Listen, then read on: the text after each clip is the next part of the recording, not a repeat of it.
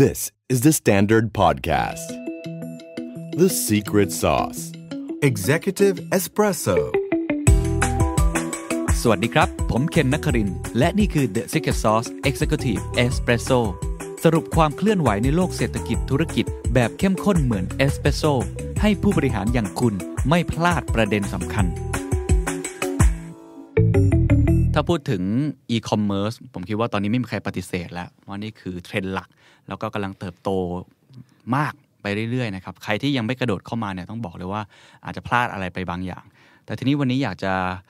ให้คุณผู้ฟังได้เห็นภาพรวมของเทรนด์อีคอมเมิร์ซในประเทศไทยในปี 2020 นี่แหละแล้วก็ในอนาคตว่าจะเป็นอย่างไรต่อไปมีอะไรเกิดขึ้นซึ่งผมต้องบอกว่าปีนี้มีอะไรเปลี่ยนแปลงเยอะนะครับมีบิ๊กมูฟหลายๆอย่างที่คนทำธุรกิจทุกคนเลยเนี่ยควรจะรู้เอาไว้นะครับแล้วผมก็เชิญเจ้าพ่ออีคอมเมิร์ซมาครับพี่ป้อมภาวุฒิพงษ์วิทยาพานุนะครับแห่งตลาด .com สวัสดีพี่ป้อมครับสวัสดีครับเคนสวัสดีครับท่านผู้ฟังครับสวัสดีครับพี่ป้อมก็จริงๆอยู่ในแวดวงนี้มากี่ปีแล้วนะครับเป็น20ปี20ปีอ่ะ20ปีเป็นอากงวงการประมาณคนเก่าเลยแต่ตอนเข้าวงการใหม่ตอนนั้น23เองนะครับตอนนี้ก็ยังหน้าเด็กอยู่นะครับพี่ตอนนี้แต่ก็แก่แล้ว45แล้วนะแก่มากเห็นอะไรผ่านอะไรมาเยอะแล้วก็เห็นการเปลี่ยนแปลงเยอะให้ก่อนที่พี่ป้อมจะพูดถึงทีละเทรนด์เพราะว่าผมเห็นบทความที่เขียน12เทรนด์เนี่ยอยากให้พูดถึงภาพรวมก่อนครับคิดยังไงกับปีนี้คิดว่าเป็นปีของอะไรเห็นภาพรวมแล้วมีอะไรอยากจะบอกกล่าวกับคุณผู้ฟังมั้งครับคืออีคอมเมิร์ซมันเปลี่ยนไปเรื่อยนะครับตั้งแต่20ปีก่อนผ่านมาเรื่อยมันเปลี่ยนไปตลอดเวลาสาเหตุที่อีคอมเมิร์ซมันเปลี่ยนเพราะเทคโนโลยีมันเปลี่ยนพอเทคโนโลยีมันเปลี่ยนปุ๊บพฤติกรรมคนก็เปลี่ยนพอพฤติกรรมเปลี่ยนปุ๊บการซื้อการขายก็เปลี่ยนโดยเฉพาะในปี2020เนี่ยเปลี่ยนไปอย่างเยอะมากเพราะว่าจะเป็นปีที่มันจะมีเหลือ3ช่องทางแล้วจะมีอีคอมเมิร์ซคือ1คือขายผ่านมาร์เก็ตเพลสขายผ่านทางโซเชียลมีเดียแล้วก็จะเป็นช่องทางคือเปิดเว็บของตัวเองนะครับพวกเราเรียกว่าเป็นแบรนด์ .com ก็คือมาสร้างเว็บของตัวเอง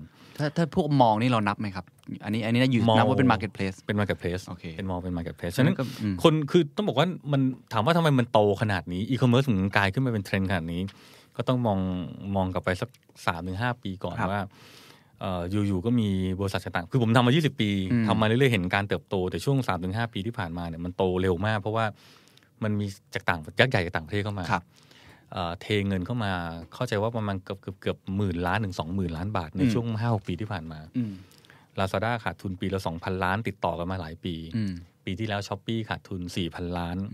ฉะนั้น JD.com ขาดทุนเกือบ1,000 ล้านฉะนั้นเงินมันมหาศาลเป็นหมื่นๆล้านเทไปในตลาดอีคอมเมิร์ซลดราคาส่งฟรีลงโฆษณาทีวีโปรโมชั่นโรนัลโดแบ็คพิงค์อันทั้งหมดนี่คือการ educate ให้คนตื่นเข้ามาในโลกอีคอมเมิร์ซคนต่างจังหวัดซื้อสินค้าอีคอมเมิร์ซนี่คือหมื่นล้านที่มันละลายลงไปในประเทศไทยมันเลยปลุกคนทั้งประเทศขึ้นมาในอีคอมเมิร์ซอย่างรวดเร็วมากในช่วงระยะเวลาสั้นพี่ป้อมมองว่าทำไม3เจ้าใหญ่ถึงมาลุยในตลาดไทยครับเขาเห็นโกรธใช่ไหมเห็นตลาดที่ใหญ่แล้วน่าจะเติบโตในเซาท์อีสต์เอเชียด้วยถูกไหมจริงๆไม่ใช่ไทยจริงๆทั้งอาเซียนเลยทีเดียวนะครับเพราะว่าตอนนี้อีคอมเมิร์ซเราพูดถึงถ้าเกิดพูดถึงอาเซียนเขาไม่ได้มองไทยอย่างเดียวฉะนั้นการลงทุนของเขาจะลงทุนทั้ง6ประเทศนะครับไทยเวียดนามมาเลอินโดฟิลิปปินส์สิงคโปร์นี่คือ6ประเทศที่เขาลงหลักๆฉะนั้นไทยคือ1ในกลยุทธ์ที่เขาลงด้วยเหมือนกันแต่ไทยอาจจะเป็นอันดับท็อป 3 หรือ1 ใน 3ของการลงทุนของกลุ่มผู้พัฒนาอีคอมเมิร์ซใหญ่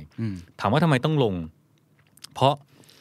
ในเซาท์อีสต์เอเชียหรือในอาเซียนเนี่ยมันไม่มีผู้เล่นแข็งแรงเลยยังไม่มี Amazon ยังไม่มีเข้ามาผู้เล่นใหญ่ๆอย่างไม่มีใครมายึดครอง eBay ก็ยังเอาเข้ามาแล้วก็ล้มเหลวไปฉะนั้นเลยกลายเป็นโอกาสดีมากๆเลยที่ใครเข้ามาก่อนปุ๊บเนี่ยคุณสามารถยึดครองได้หมดเลยเหมือนกับที่ Amazon ยึดอเมริกาไปเรียบร้อยแล้ว Amazon ยึดทางฝั่งยุโรปไปเรียบร้อยแล้วฉะนั้นพอจีนเห็นปุ๊บจีนก็เลยว่างั้นต้องรีบออกมาก่อนเพราะจีนเป็นคนที่เริ่มช้ากว่าชาวบ้านครับนะครับจีนก็เลยมาผ่านทาง Lazada โดยผ่าน Alibaba มา Shopee ด้วย Shopee เพราะ Shopee เนี่ยก็คือมีผู้ถือหุ้นคือกลุ่มของ Tencent ครับก็เป็นจีนเหมือนกันส่วน JD ก็เป็นลูกครึ่งของจีนเหมือนกันก็เหมือนกินคู่ง่ายคือจีนหมดเลยตอนนี้ไม่มี3เจ้าใหญ่ที่มีจีนเอี่ยวหมดเลยไม่มีเลยผมเองเมื่อก่อนทำเปิดบริษัทมา10 ปีแล้วก็ขายให้กับญี่ปุ่นไปชื่อรากูเทนครับแต่รากูเทนมาอยู่6 ปี6 ปีใช้ไป400 ล้านเยอะนะ400 ล้านอ่ะเขาเงิน เราก็ว่าเยอะแล้วนะแต่ปรากฏเขาสู้พวกจีนไม่ได้แล้วเขาก็ถอยไปแต่พอมาดูจีนเขาใช้ปีนึงเป็น 1,000-2,000 ล้านฉะนั้นสเกลการใช้เงินมันคนละเรื่องเลยจึงไม่น่าแปลกใจว่าทำไมตอนนี้จีนเลยยึดทั้งหมดเรียบร้อยแล้วซึ่งพี่ป้อมมองว่าไอ้3เจ้าเนี้ยที่กำลังเบิร์นเงินไปเรื่อยๆเนี่ยมันจะถึงจุดที่เขาสามารถแบบหายูเซอร์ได้เยอะพอเหมือนกับที่ Facebook ทำได้เหมือนที่พวก ride hailing พยายามทำได้เมื่อไหร่ครับกำลังได้แล้วกำลังได้เลยตอนนี้ต้องบอกว่าในช่วงหลายปีที่ผ่านมาเขาเริ่มปลุกคนไทยเข้ามาในอีคอมเมิร์ซได้ระดับหนึ่งแล้วสัญญาณที่เห็นได้ชัดว่าเขาเริ่มปลุกคนไทยได้เยอะแล้วคือการเริ่มลดโปรโมชั่นลงลดส่วนลดต่างๆลงเริ่มมีการเก็บรายได้ค่าใช้จ่ายขึ้นจริงๆมันอยู่ในเทรนด์กันก็คือในแง่ของตัวปีที่แล้วรายได้เขาเรียก Shopee เองเนี่ยเริ่มเก็บค่าใช้จ่ายแล้วพ่อค้าแม่ค้าเมื่อก่อนขายใน Shopee เนี่ยไม่เก็บค่าฟรีเลยไม่โดนค่าคือทุกอย่างฟรีหมดคือตัวเองซับซิไดซ์หนักมากพอเวลามีคนมาซื้อของปุ๊บรูดบัตรเครดิตมันต้องมีค่าฟรีประมาณ%กว่ากับ 2% Shopee บอกไม่เป็นไรซับซิไดซ์ให้ขายของกับ Shopee ไม่ชาร์จสักบาทเลย Shopee คือซับซิไดซ์มาประมาณปี2ปีติดแล้วแต่ปีที่แล้วเป็นปีที่เริ่มเห็นแล้วว่า Shopee เริ่มเก็บเงินแล้วคือนั่นไปถึงสเกลเขาเริ่มได้แล้วคนเริ่มติดเขาแล้วคนเริ่มใช้เขาเยอะพอแล้วตอนนี้เพราะฉะนั้นนี่คือภาพรวมคร่าวๆให้เห็นว่ายักษ์ใหญ่เข้ามาปุ๊กอีกอันนึงเชิญครับอีคอมเมิร์ซไทยไม่เหลือแล้วครับจริงเหรอไม่เหลือแล้วถ้าเกิดถามว่าเป็นในเชิง e-marketplace นะใน3ส่วนตอนนี้ต้องบอกได้ว่าผู้เล่นอีคอมเมิร์ซยักษ์ใหญ่อย่างเช่นอย่างตลาด .com ก็ไปแล้วเราไม่ได้อยู่ในe-marketplace ไม่ได้ทำ marketplace แล้วไปทำเป็นแพลตฟอร์มเป็น e-commerce service แทนเพราะเราสู้ไม่ได้จริงๆนะครับถึงแม้เราจะมีกลุ่ม TTC คุณเจริญมาลงทุนอยู่แต่ก็เราก็ยอมรับว่ามันใช้เงินเยอะเกินไปจริงๆกลุ่ม True เมื่อก่อนมี V Love Shopping มี iTrue Mart มี V Mall ก็เริ่ม slow down ตรงนี้ลงนะฮะ marketplace ต่างๆหลายๆเจ้าก็แทบไม่มีใครทำแล้วเพราะว่าการที่จะทำต้องสู้เขาเนี่ยต้องใช้เงินเป็นพันล้านต่อปีฉะนั้นของนี้ต้องบอกว่ากลุ่ม marketplace ในไทยไม่เหลือแล้วเพราะฉะนั้นนี่คือมวย heavyweight เหลืออยู่3เจ้าตอนนี้จะมีเจ้าใหม่ไหมครับเนี่ยไม่น่ามีเขาไม่น่ามีเพราะเกมนี้น่าจะโหดอยู่นะเกมนี้ถ้าเกิดจริงๆถ้าเกิดไปวิเคราะห์ต่อเนี่ยคำถามคือ3เจ้าที่เหลือเนี่ยใครจะชนะเนี่ยพอวิเคราะห์ได้ไม่ยากเท่าไหร่เดี๋ยวเราคุยกันต่อเพราะฉะนั้นภาพรวมคือประมาณนี้นะครับเพราะฉะนั้นไปข้อที่1เลยครับพี่ป้อมครับคือเทรนด์12ข้อ e-commerce นะครับในปี2020นะครับข้อแรกคือจะเป็นปีที่ผมเรียกว่าเป็นผู้ให้บริการ e-marketplace ผมเรียกชื่อย่อกลุ่มตรงนี้ว่า JSL ไม่ใช่คนที่ทำเจาะใจอะไรนะไม่ใช่ J คือ JD Central นะครับ S ก็คือ Shopee L ก็คือ Lazada ต้องบอกว่า3เจ้านี้จะเป็นปีที่เขาเริ่มทำรายได้แล้วนะครับเพราะว่าแต่ละเจ้าเริ่มมีการเก็บค่าธรรมเนียมมากขึ้นShopee เริ่มมีการเก็บค่าธรรมเนียมนะฮะ Lazada เริ่มแบ่งโมเดลชัดก็คือเริ่มสร้างเป็น last mall ขึ้นมา last mall นี่คือเป็นที่ให้แบรนด์เข้าไปอยู่ซึ่งใน last mall เนี่ยจะมีการเก็บคอมมิชชั่นชัดเจนมากแต่ถ้าเกิดเป็น Lazada ปกติปุ๊บเนี่ยไม่มีการเก็บคอมมิชชั่นเนี่ย revenue model จะมาจากโฆษณาเป็นหลักนะครับแล้วก็อีกอันนึงเห็นได้ชัดก็คือในแง่ของรายได้เนี่ย Lazada โตขึ้นอย่างต่อเนื่องนะครับปี61นะครับ2ปีที่ผ่านมาเนี่ยงบการเงินล่าสุดที่เราเห็นกันในปัจจุบันเนี่ยนะครับ Lazada รายได้หมดประมาณ 8,000 กว่าล้านโตขึ้นมาประมาณ300%โตขึ้นมากนั่นเห็นว่าแนวโน้มการทำรายได้เขาโตขึ้นเยอะจริงๆนะครับแต่ขาดทุนประมาณ 2,600 ล้านขาดทุนลดลงไหมครับขาดทุนขาดทุนโตขึ้นเพราะปีก่อนหน้านั้นเนี่ยเขาขาดทุนประมาณ500 ล้านแต่เขาจะว่าเป็นการปรับโครงสร้างเพราะก่อนหน้านั้นเนี่ยเขาขาดทุน 2,000 ล้านมาทุกปีติดต่อกันนะฮะส่วน Shopee รายได้ประมาณ165 ล้านนะครับขาดทุนประมาณ 4,100 ล้านขาดทุนหนักมากนะครับแล้วก็คิดว่างบปี62คือปีที่แล้วน่าจะขาดทุนหนักกว่านี้เยอะเพราะว่าเขาใช้เงินมหาศาลจริงแต่ก็จะคงจะเริ่มเห็นรายได้เพิ่มมากขึ้นนะครับส่วน JD Central เนี่ยนะครับ Central JD เนี่ยรายได้ประมาณ400 กว่าล้านนะครับขาดทุนประมาณ900 กว่าล้านยังมียั้งอยู่ยังมียั้งอยู่กลุ่มนี้เป็นกลุ่มนึงที่เริ่มเห็นอะไรบางอย่างเพราะคิดว่าตอนแรกจะมาแรงโอ้โห JD มาคิดว่าจะมาห้ำหั่นสู้กับLazada สู้กับ Shopee สู้กับในแง่ Alibaba ได้เหมือนเมืองจีนเพราะเมืองจีนเนี่ย JD.com มาทีหลังแต่สามารถมาหายใจลดต้นคอกับกลุ่มAlibaba ได้เลยแต่เมืองไทยยังไม่ใช่อย่างนั้นนะครับเมื่อกี้แอบเกริ่นไปนิดนึงเลยอยากให้เปิดเขาเรียกว่าวิเคราะห์ให้ฟังนิดนึงเอาว่าอย่าไปกระทบใครมากนะพี่เอาแบบคร่าวๆเอามองเกมเพราะเข้าใจว่า3เจ้าฟังอันนี้แน่ๆวันก่อนผมไปเวทีของหอการค้าก็มีตัวแทนจาก3คนเนี่ยมาพูดบนเวทีพร้อมกันก็น่ารักทั้งคู่นะน่ารักผมรู้จัก3วงก็ดีผมมองว่าเอาจริงคือลองวิเคราะห์แต่ละเจ้าคือ Lazada ข้อดีคืออยู่มานานมีฐานข้อมูลเยอะนะครับ แล้วก็ในช่วงที่ผ่านมา Lazada ลงทุนในเรื่อง infrastructure ครับลงทุนในเรื่องwarehouse ระบบขนส่งกลุ่มอาลีบาบาเนี่ยนอกจากลงทุนใน Lazada แล้วเนี่ยมีบริษัทขนส่งอีก2แห่งชื่อว่า Best Express แล้วก็ชื่อว่า Fat Express ซึ่ง2เจ้านี้มีเงินค่อนข้างเยอะเลยทีนะครับฉะนั้นก็มีความได้เปรียบมากกว่านะครับแล้วก็เขาเรียกว่าฐานใหญ่กว่าในแง่ของประเทศที่ให้บริการก็มีเยอะแล้วก็ที่สำคัญที่สุดที่เขาส่วนตัวคิดว่าเขาน่าจะมีภาษีมากสุดก็คือพ่อรวยพ่อรวยคืออาลีบาบาเนี่ยปีนึงมีกำไรเป็นแสนล้านนะครับฉะนั้นการที่ Lazada ขาดทุนปี 1,000-2,000 ล้านนี่เรื่องเล็กมากนะฮะทีนี้ลองมาดูในฝั่งของฝั่ง Shopee เป็นน้องใหม่เข้ามาไม่กี่ปีขาดทุนหนักมากนะครับมีความได้เปรียบคือก็มีการปรับตัวได้เร็วมีการทำแบรนดิ้งได้ดีนะครับแต่จุดอ่อนก็จะมีบางอย่างเหมือนกันคือสิ่งที่ผ่านมา Shopee ใช้เงิน 4,000 ล้านลงทุนไปเนี่ยเป็นลงทุนในแง่เรื่องแบรนดิ้งเรื่อง awareness เรื่องโปรโมชั่นเรื่องแคมเปญเป็นหลักซึ่งต่างจาก Lazada คือไปลงทุนเรื่อง infrastructure เรียบร้อยแล้วของ Shopee เราเห็นคริสเตียโนโรนัลโดใช่ ไม่รู้กี่10ล้านอันนั้นใช้นะฉะนั้นถามว่าถ้าเกิดเข้าใจว่าเป็นในช่วงที่เขาต้องลงทุนเรื่องแบรนดิ้งแต่พอมาดูในแง่เรื่อง source of fund หรือว่าแหล่งเงินทุนเขาเนี่ยตัว Shopee บริษัทแม่ก็คือ SCAC นะครับอยู่ในตลาดหลักทรัพย์ที่ New York Stock Exchange ก็1คือแหล่งเงินก็ต้องมาจากตลาดหลักทรัพย์นะครับ2ก็คือมีบริษัท Tencent จากจีนมาลงทุนเข้าใจผิดประมาณ30%กว่าครับฉะนั้นการจะระดมเงินทุนแต่ละครั้งเนี่ยมันเริ่มมีขั้นตอนเยอะกว่า Lazada ซึ่งพ่อรวย Lazada เนี่ยอาลีบาบาถือหุ้นเกือบ 100% ฉันเงินหมดปุ๊บกูเติมเลยเติมง่ายกว่าแต่ถ้าเกิดเป็น Shopee เงินหมดปุ๊บเอาละเว้ยเฮ้ยต้องผ่านบริษัทแม่อยู่ในตลาดหลักทรัพย์อีกคือการที่จะ raise fund หรือการระดมเงินปุ๊บเนี่ยอาจจะมีความท้าทายมากกว่าทาง Lazada ครับนะฮะแล้วในอันที่3คือกลุ่ม JD Central ซึ่งก็เป็นคนไทยครึ่งนึงคือกลุ่ม Central ครึ่งนึงแล้วกลุ่มของทาง JD ครึ่งนึงตรงนี้ก็มีความท้าทายอยู่เพราะว่าคือส่วนตัวผ่านการทำงานองค์กรใหญ่กับองค์กรใหญ่อยู่ด้วยกันมาเมื่อก่อน Rakuten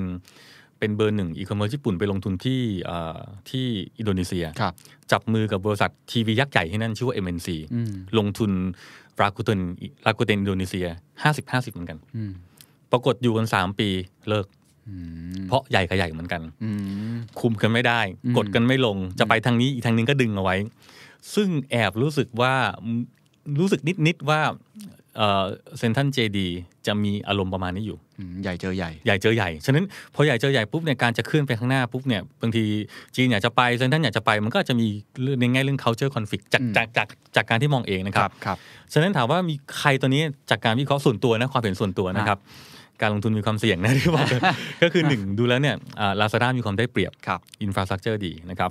2คือตัวของ Shopee ตัว JD Central อาจจะต้องใช้เวลาหน่อยนะครับแต่ถามว่ามีโอกาสไหมมีนะครับโอเคเมื่อกี้เป็นความเห็นแล้วกันเนาะความมีส่วนตัวครับผมแต่ว่าอยากถามอีกอันหนึ่งก่อนที่จะไปเทรนด์อื่นครับไหนๆก็พูดถึง3เจ้านี้พอดีแล้วผมว่าก็จะเกิดคำถามจากนักธุรกิจผู้ประกอบการตัวเล็กๆว่าฉันจะควรไปขายในเจ้าไหนดี Market Place อันไหนดีกว่าอันนี้สำหรับพี่ป้อมมีคำแนะนำยังไงบ้างจริงผมเคยได้คำแนะนำจากหลายคนว่าถ้าจะเข้าอันนี้ให้เข้าอันนี้ดีกว่าหรือว่าไปกระจายความเสี่ยงหมดก็แล้วแต่อยากได้ยินจากพี่ป้อมครับจริงๆต้องบอกว่าต้องมองเหนือไปกับ Market Place ก็คือตอนนี้มันมีทั้ง Market Place มีทั้งอะไรนะโซเชียลมีเดีย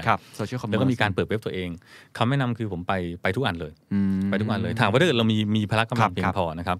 แต่ถามว่าแต่ละช่องทางก็จะมีเขาเรียกว่ากลุ่มลูกค้าแตกต่างกันถ้าเกิดเข้า Market Place คำถามคือ Lazada Shopee JD ควรเป็นอะไรถ้าเกิดเราเป็นเจ้าของแบรนด์สินค้าต้องเข้าทุกอันเพราะแต่ละอันก็จะมี target กลุ่มลูกค้าแตกต่างกันแต่ถ้าเกิดเราเป็นคนซื้อมาขายไปเราไม่ใช่เจ้าของสินค้าการเข้า JD อาจจะลำบากหน่อยนะครับเพราะ JD ก็คือแบรนด์เขาเริ่มเข้ามาเองครับมันมีแบรนด์เขาด้วยฉะนั้นควรจะเข้า Lazada เข้า Shopee นะครับแต่ถามว่าสิ่งที่คุณควรจะไปต่อคือก็ต้องเข้าโซเชียลมีเดียด้วยแต่สุดท้ายเนี่ยควรกลับมา back to basic คือควรจะมีเว็บของตัวเองคือง่ายมีหน้าร้านตัวเองมีร้านของตัวเองมีข้อมูลลูกค้าอยู่ในมือตัวเองไม่ใช่ไปยืมจมูกชาวบ้านหายใจเข้าใจฉะนั้นไปทั้งหมดนะครับก็แล้วแต่สินค้าและบริการซึ่งแต่ละช่องทางเช่นจะขายของในโซเชียลมีเดียก็แฟชั่นเหมาะมากอันนี้ต้องใช้เลยเป็นช่องทางหลักได้เลยนะครับโอเคดีครับเห็นภาพไปข้อ2ครับแค่ข้อแรกก็สนุกแล้วฮะข้อ2นะฮะต้องบอกว่าเป็นเทรนด์ที่เห็นมาได้ชัดในปีที่แล้วเริ่มเห็นแล้วปีนี้มาแน่ก็คือเรื่องสงคราม e-wallet สงคราม e-wallet เนี่ยต้องบอกว่าแข่งกันดุมากนะครับโดยปีนี้เนี่ย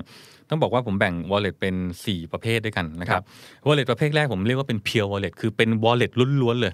นะครับเช่นเราพูดถึงเบอร์ต้นๆก็คือ1คือ True Money ทำมานานแล้วนะครับ มีความได้เปรียบคือมี7-11ก็คือไปเกาะอยู่กับบรรดาพวก7-11แล้วในกลุ่ม CP ทั้งหมมดฉะนั้นอัตราการใช้งานผมเข้าใจว่าสูงมากเลยทีเดียวใช่อันที่2เป็นกลุ่มก็คือชื่อว่า Rabbit Line Pay M-Pay ด้วยนะครับ Rabbit Line Pay เนี่ยมาทีหลังเป็นการผสานร่างฟิวชั่นเข้าด้วยกันของ3บริษัทก็คือ1คือกลุ่ม BTS ก็คือ Rabbit Card นะครับคือรถไฟฟ้าได้กลุ่มที่2คือกลุ่ม Line นะครับกลุ่มที่3คือ AS M-Pay ซึ่งใหญ่3ใหญ่รวมเข้าด้วยกันก็ใหญ่มากเหมือนกันใหญ่มากแต่เพียงแต่ว่าที่ผ่านมาในช่วงหลายปีที่ผ่านมามันมีการรวมแต่ละปีคือจะมีคนนี้ปีนี้คนนี้ลงคนนี้อีกปีนึงคนนี้ลงคนนี้มันจะมีความสับสนโอลหม่านอยู่ใช่เพราะแต่ละคนก็มี wallet ของตัวเองแต่ละคนมีเทคโนโลยีตัวเองฉะนั้นการจะอินทิเกรตเข้ามาด้วยกันทั้งหมดให้มันรวมกันไปเป็นเนื้อเดียวกันได้เนี่ยใช้เวลาฉะนั้นที่ผ่านมาเขาอยู่ในช่วงการ transition ตรงนั้นอยู่นะครับแต่ถามว่า3เจ้านี้มีความได้เปรียบไหมโคตรมีความได้เปรียบเลยเพราะ1ตัว wallet ต่างๆเนี่ยพิสูจน์จากต่างประเทศแล้วเนี่ยจะเกิดไม่เกิดต้องเกิดจากการใช้งานทุกวัน use case ใช่ครับซึ่งจะเกิดจาก1คือโดยเฉพาะเรื่องการเดินทาง transportation ก็จริงครับซึ่ง Rabbit มีความได้เปรียบสูงมากนะครับว่าตอนนี้เห็นได้ว่าตอนนี้ศูนย์อาหารหลายๆแห่งก็เริ่มมีเครื่องRabbit ใช่สามารถจ่ายได้แล้วใช่คือตอนนี้ถ้ามีเนี่ยไม่ว่าจะ True Money หรือ Rabbit Line Pay จริงๆใช้ชีวิตได้โดยไม่มีเงินสดระดับนึงเลยนะได้เปรียบมากและอย่างคือเขามี Line อ่ะใช่ป่ะใช่เป็น10ล้านคนใช้อยู่ฉะนั้นเขาก็มีความได้เปรียบเยอะเลยแล้วมี AS อีกต่างหากแต่ตอนนี้เรื่องเดียวคือประสานเข้าด้วยกันเขาจะเป็นคู่แข่งที่สมน้ำสมเนื้อกับทาง True เลยทีเดียวนะครับกลุ่มที่มาทีหลังเช่นพวก Xcash นะครับของกลุ่มทาง CP เหมือนกัน CP ก็เป็นทางกลุ่มลูกสาวเป็นคนทำแล้วนะครับ Xcash สามารถเอาแต้มบัตรเครดิตมาเติมได้ Dolphin นะครับ Dolphin เป็นของทางเซ็นทรัลเจดีก็เป็นทำฟินเทคแยกมาหรือกลุ่ม Blue Pay ที่เป็นตู้กดน้ำ Blue Pay อันนี้ของจีนก็กลุ่มพวกนี้ก็จะเป็นกลุ่มที่เรียกว่าเป็น Pure Wallet คือทำ Wallet โดยเฉพาะเลยนะครับกลุ่มที่2เป็นผมเรียกว่าเป็น e-commerce wallet คือเป็นผู้ให้บริการ e-commerce อยู่แล้ววันดีคืนดีก็ขยายมาทำเป็น wallet ด้วยเช่น Lazada เริ่มเปิด wallet แล้วนะครับกลุ่ม Shopee เริ่มมี wallet ของตัวเองก็คือเอา AirPay เข้ามาใช้นะครับอันนี้คนเล่นเกมใช้กันเยอะใช่กลุ่มที่3คือ Grab อยู่วันดีคืนดี Grab ก็เปิด Grab Pay ครับที่ไป X กับกสิกรใช่แล้วก็ตัวGet ก็มี Get Pay แล้วฉันเห็นได้ว่าตอนนี้ทุกคนพยายามกระโดดเข้ามาทำ wallet ด้วยหลังจากที่แค่ทำ e-commerce อย่างเดียวนะครับข้อดีคือมันสามารถทำให้ e-commerce มันจบได้อยู่ในตัวเองได้เลยนะครับตัวที่3เนี่ยเป็นตัวที่มีความได้เปรียบมากสุดตัวที่3คือผมเรียกว่า Bank Wallet ก็คือ Mobile Banking แหละนะครับกลุ่มนี้เป็นกลุ่มหนึ่งที่มีฐานลูกค้าเยอะสุดใหญ่สุดและมีความได้เปรียบมากสุดความที่บอกว่าได้เปรียบเพราะเงินเดือนทุกคนมันจะลงอยู่ในแบงก์ก่อนใช่ฉะนั้นเมื่อเงินอยู่ในแบงก์ปุ๊บเนี่ยการที่จะเอาแอปเนี่ยตอนนี้ต้องบอกแอปแบงก์มันเก่งขึ้นจริงๆใช่มันสามารถเติมนู่นเติมนี่ทำได้ทุกอย่างเหมือนกับพวกwallet ต่างๆฉะนั้นต้องบอกแอปแบงก์เลยมีความได้เปรียบมากจริงๆนะครับแล้วตอนนี้เห็นได้ชัดว่าวิชั่นของแบงก์แต่ละแบงก์เนี่ยเริ่มจะขยับไปทำอะไรบางอย่างมากกว่าการเป็น wallet ธรรมดาใช่มีเซอร์วิสอะไรเต็มไปหมดเลยเยอะไปหมดเลยนะครับซึ่งบางทีก็งงจะไปอยู่ในแอปแบงก์ทำไม งงเยอะไปเปล่าวะอะไรเงี้ยอันสุดท้ายเรียกเป็นพวก mobile device wallet ครับเช่น Samsung Pay บางทีก็เป็นพวก crypto wallet พวกนี้ก็มีไงแต่พวกนี้ยังค่อยๆไป Apple Pay ก็ถือว่ากำลังจะมาแล้วApple Pay คิดว่าปีนี้คนไทยจะเห็น Apple Pay แล้วเพราะว่าตอนนี้เขาคุยกับแบงก์มาสักพักแล้วฉะนั้นต่อไปคนไทยที่มี Apple ก็สามารถใช้ Apple Pay ได้เลยเช่นเดียวกันไอ้เทรนด์ของ e-wallet ทั้ง4อันนี้ที่มันเติบโตมากขึ้นเรื่อยๆมันบอกอะไรกับเราแล้วผู้ประกอบการควรจะปรับตัวเข้าหายังไงบ้างครับการที่ wallet มันเริ่มโตนั่นหมายถึงเทรนด์แนวโน้มของคนจะเริ่มโยกเงินจากเงินสดมาเป็นเงินดิจิทัลมากขึ้นพอมาอยู่ใน wallet การใช้เงินก็จะง่ายมากขึ้นสะดวกมากขึ้นนะครับแล้วข้อสำคัญคือข้อมูลต่างๆมันจะไหลวนอยู่ใน wallet พวกนี้มากขึ้นเหมือนกันนั่นหมายถึงโดยเฉพาะสงคราม wallet ในปีนี้ที่จะเกิดขึ้นปุ๊บเนี่ยมันจะมีเงินอีกก้อนนึงอัดฉีดเข้ามาเพื่อกระตุ้นให้คนใช้ wallet มากขึ้น